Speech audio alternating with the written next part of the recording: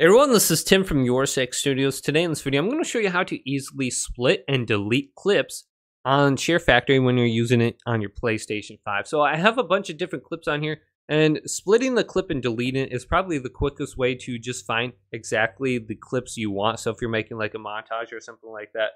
So just on the main timeline here, where you can see like the plus icon and the wrench, you want to go ahead and press the square button and then go to split clip. And then you're going to see the split clip option with X and delete with square.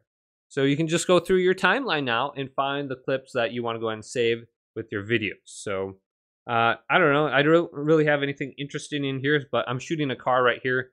So I'm going to find the beginning of the clip and then press X to split it and confirm it. Now I have a completely separate video clip for my first section here for the first 10 seconds. So I can easily press square over it now, and this will delete the clip. So I can just clip this right here, then split it, and then I'm going to be running out the back trying to chase this car or something.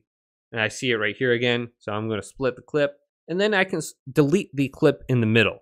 So this just makes going through it a whole lot easier. Instead of just going to each setting individually, you would have to like press square and go to delete, and then go back out and then split it. And yeah, this just makes it so much easier. So I'm chasing this car right here. So I can split it right here and then move forward. The car is backing up into me. So let's delete this middle part. So yeah, it's very easy just to navigate your timeline with this. Now I can back out and you can see I'm back at the main edit menu. And then I can press R2 just to play it. So you can see how I kind of split it up. So I'm chasing this car, I'm throwing this.